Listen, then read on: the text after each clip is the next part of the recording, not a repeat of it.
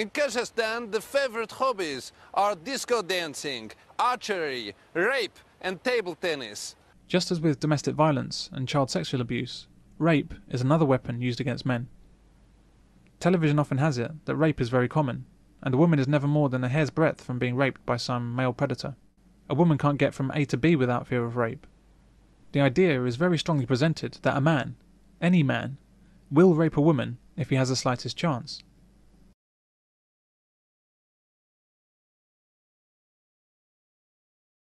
Even virtually impossible examples of rape are cited with gusto. Let us say it is somebody who is raped by a sex pervert. Let us say that it's a young woman who is raped by her father.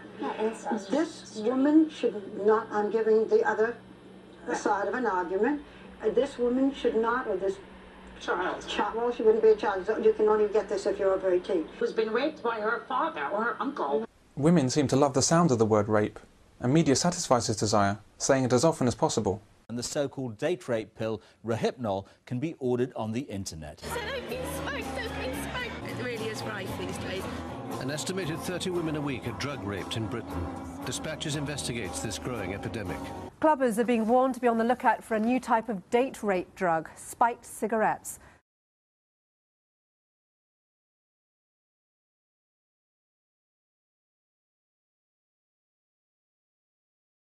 Women are now getting special inserts into their bottles to stop the millions of men out there drugging and raping them. A special cap which stops drinks being spiked with drugs is being launched in Soho today. The product, called a spiky, creates a secure seal over the neck of bottles, allowing only a single straw into the drink. All men are automatically suspects. This is a true case of original sin. Do you think that all men are potential rapists?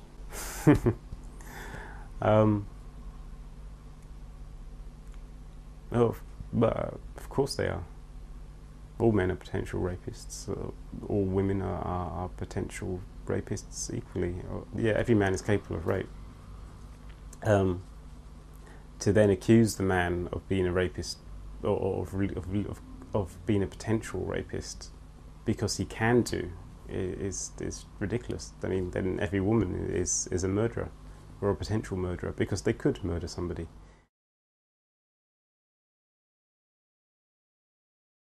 The same sources that tell us that 1 in 4 women are victims of domestic violence tell us that 1 in 4 women are raped. There are a lot of other statistics out there. In fact, one set of statistics that absolutely floored me was from an organization which said that 95% of women, by the time they were age 18, had been sexually abused. And I was quite flabbergasted by this because, you know, for one thing, I wasn't in the 95%.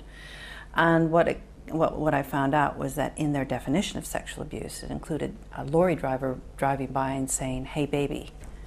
On the basis of 600 convictions, I have seen the Home Office conclude that something like 60,000 rapes occur every year.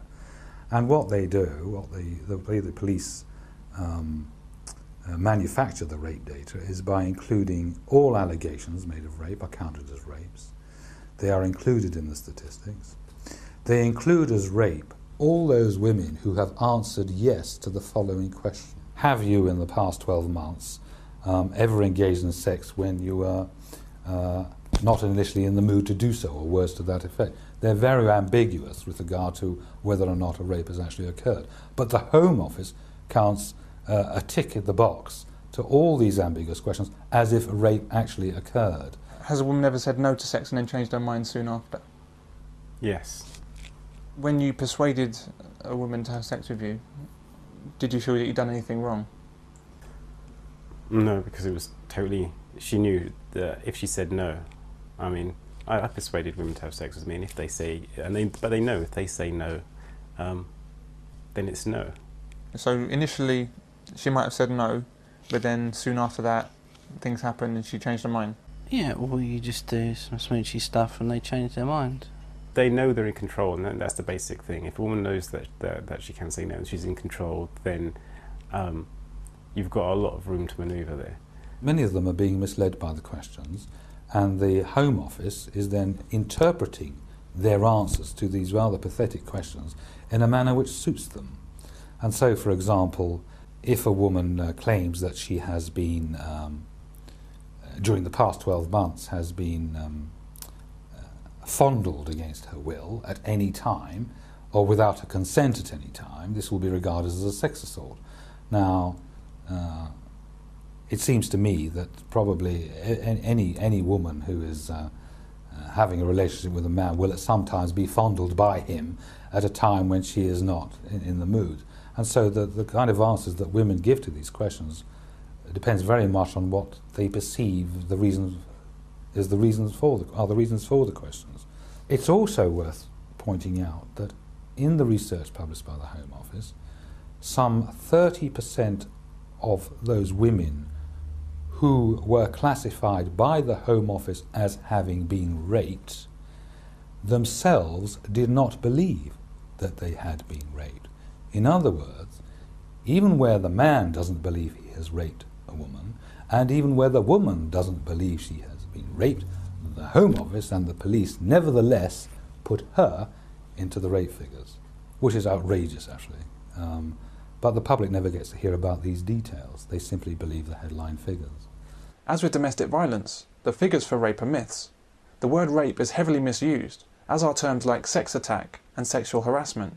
Every twist, every turn, every fact and every figure is put into the pot of evidence in favour of a rape having been committed. It's in this manner that the Home Office and the police manage to pump up the amount of alleged abuse that is taking place in this country. The list of false allegations of rape in the media is long. Here, a court has heard how a professional footballer, Terrell Forbes, and 5 other aspiring players subjected a 15-year-old girl to a horrendous 24-hour ordeal in which she was repeatedly raped and assaulted. Forbes, who plays for Grimsby Town, is one of 6 men who all deny charges of rape. In a completely separate case, police said this afternoon the Arsenal footballer Graham Stack has been charged with raping a young woman at his home in London. Now, the alleged victim is believed to have told police she met both men at a nightclub in the West End before going back to Graham Stack's flat.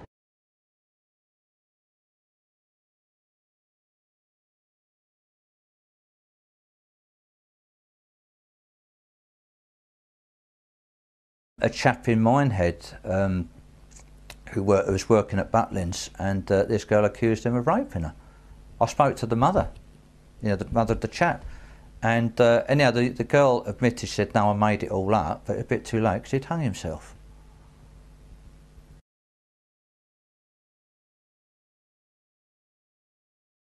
For a start off, I don't actually understand blokes that do rape women, okay? It's a disgust. I can't even imagine what they've got to be animals. So can you imagine being accused of doing that? And everybody's believing it, and even perhaps when you're clear, there's, and you've got your name in the papers, and it usually seems to take about a year or 2 years before it all comes to court. What do you do in that 2 years when, if you're a teacher, you're suspended from school or you're sacked during that time? So you can't find work because nobody's going to employ you, and all your neighbours are aware that you're up on a rape charge. So you regard rape as not an ordinary crime to be accused of? Not equivalent to... Oh no, I'd sooner be accused of nicking something than that, definitely. Even if I hadn't nicked it, I wouldn't want to be accused of rape. That could destroy everything, couldn't it? It could destroy your family life as well.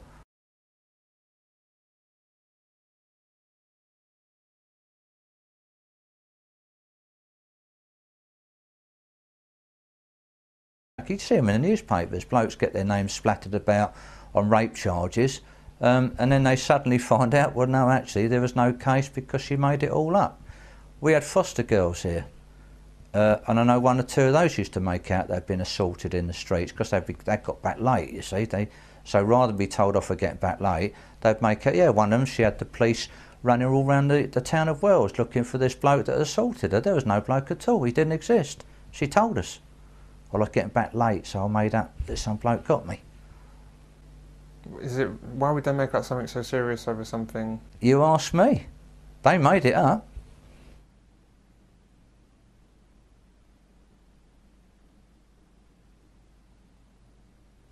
Another one, she said that the boyfriend of her mum had used to sexually assault her.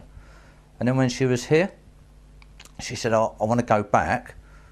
And of course the social worker said to her, yeah, but you've got this chap, he's back there, surely that could give you some problems. And she thought, oh, she'd obviously forgotten that little story. And when they went, I said to her, look, I said, I'm not going to tell the social workers. I said, but was that true? Did he? No, he said, I made it up. I said, what did you do that for? I didn't like him. So what you don't do is you don't put yourself in a situation where you're in a car alone with a woman that you don't know at all, or in a lift alone with a woman you don't know at all, because there's always that danger. Studies, for example, in America, such as one by Cannon, who investigated very closely 109 forcible rapes, somewhere in the state of Indiana, a small town in Indiana, discovered that out of those 109 alleged forcible rapes, 45 were false allegations. Some 40% of women eventually retracted and changed their minds about what had happened to them.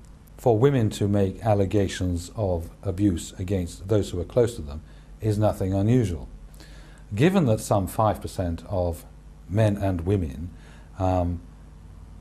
do have these personality disorders, and in the UK alone this amounts to some 1 million women, it seems quite likely that the majority of allegations that are made to the police are made by women who have these dysfunctions. Sleeping with me is awful for me. No, George, it's not.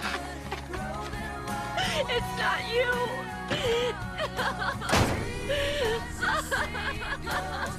Many women actually just love to see themselves as victims of abuse. It is a badge of honour which they wear with pride. Women have also been indoctrinated to see almost anything that men do as some form of abuse.